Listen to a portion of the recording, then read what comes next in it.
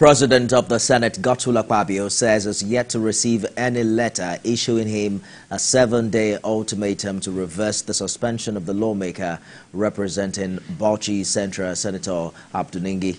He said this at the Nnamdi Azikiwe International Airport in Abuja, when he returned from a trip to the IPU Assembly in Geneva. National Assembly correspondent TVC News reports. There has been a recurring dismal. It appears Senator Ningi is not keeping quiet over his suspension.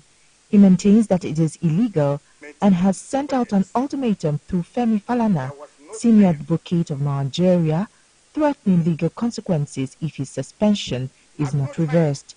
The President of the Senate, Godswill Akpabio, on his return from the International Parliamentary Union Assembly in Geneva, says the embattled Senator Ningi still has his chance to appease his colleagues he has falsely accused of budget padding. You know, it was a parliamentary decision, so I haven't seen the letter yet. But Senator Ningi is one of us, so I mean, what is suspension? We expect that in a few days he will join us, so it's not a problem. Thank you very much. It will be resolved amicably. Senator Akpabio has also sent his goodwill message to President Tinubu in felicitation of his 72nd birthday. Yes, happy birthday to Mr. President. We wish him more health, we wish him more wisdom, and we wish him more prosperity. Not for himself, because he's already a prosperous man, but for Nigeria.